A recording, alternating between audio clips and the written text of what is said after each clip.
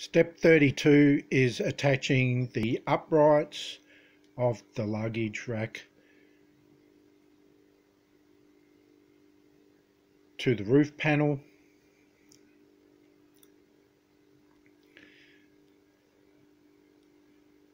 and gluing the roof to the coach body.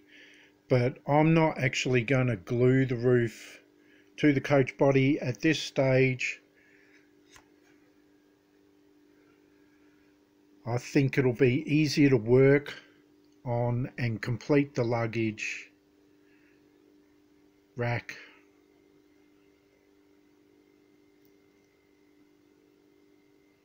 with the roof not attached to the coach body.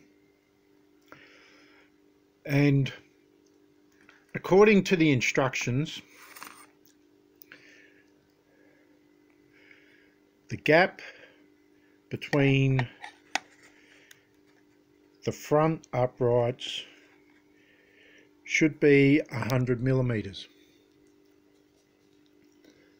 So I drilled the holes to the 100 millimeter, and I didn't actually like the fact that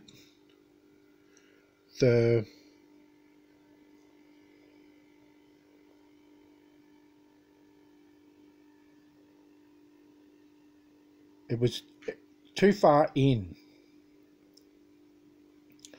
so I wanted to keep a consistent gap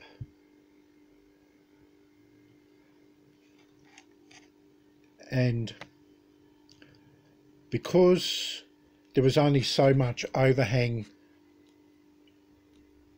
well, extra of the brass, the 2 millimeter brass rod,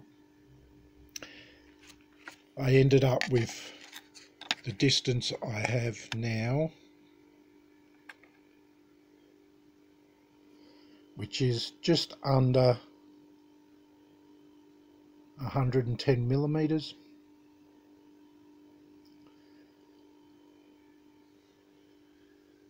So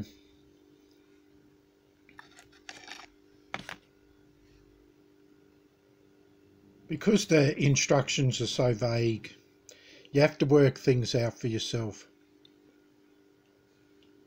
So step 32 is complete. I've got the front uprights on, the rear uprights on, and now I'll finish making the rest of the luggage rack. Step 33.